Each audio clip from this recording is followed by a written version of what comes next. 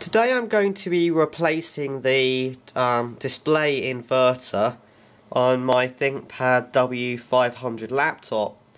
Now recently what's been happening is when I switch the laptop on, the screen doesn't come on at all for at least probably half an hour, but you can see the screen's on at the moment because the laptop has been on for a significant amount of time. But also when I sort of press on the bottom bezel, what would happen is that the sort of screen would just like, there you go, just come off, and there you go. You can kind of see there's a slight Windows logo in the background there, but it would be very intermittent. And after removing the 5 screws, so 2 at the top and 4 at the bottom, I reattached and sort of removed the existing inverter over and over again with no avail. You know, the screen still didn't properly behave. And for a while I got around this by using the VGA port on the side there to hook it up to the displays at school and just basically use this as a desktop PC, which worked fairly well. But I kind of wanted, obviously, a proper solution, so I went and bought a £5 inverter from eBay, and now I'm just going to fit it. So I've already removed the plastic inserts on the side, and I have them in a sort of piece of glass, which I'll just show you. Here you can see the sticking on thing to hide the screws, which I just removed with a very sort of sharp tipped screwdriver. So now I'm just going to undo the screws with a sort of small Phillips screwdriver head, and then just snap off the screen surround.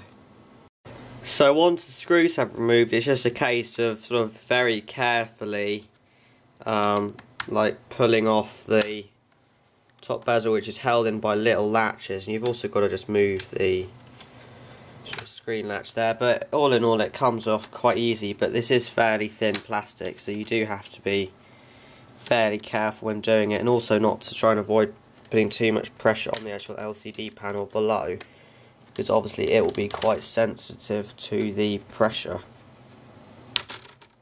So yeah, you've got to be quite careful here. And I also found there to be some glue holding it on initially, which made it just a little bit harder to get off.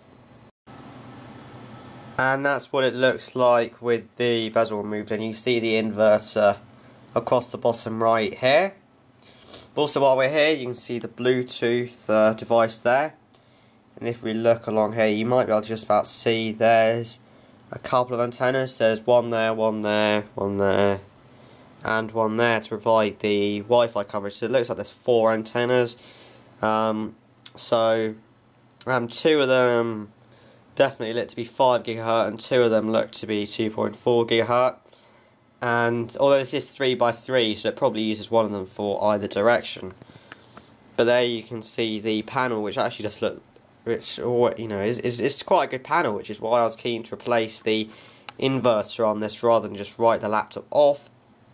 But I just need to switch the laptop off right now, because obviously the inverter will have high voltages in it, and that obviously is not very good for me.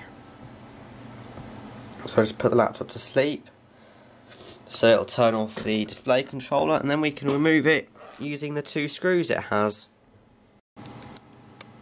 So right, once the inverter is removed, you can see the sort of display. You can see the fluorescent connector there, and also the sort of the information connector from the display.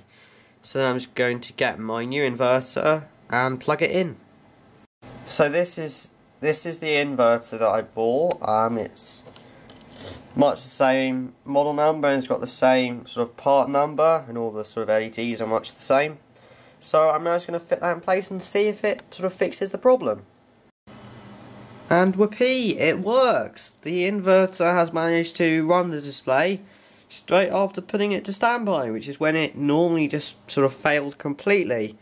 So that's been a good fix, and I think we're just going to have to investigate what caused the old inverter to sort of fail so badly.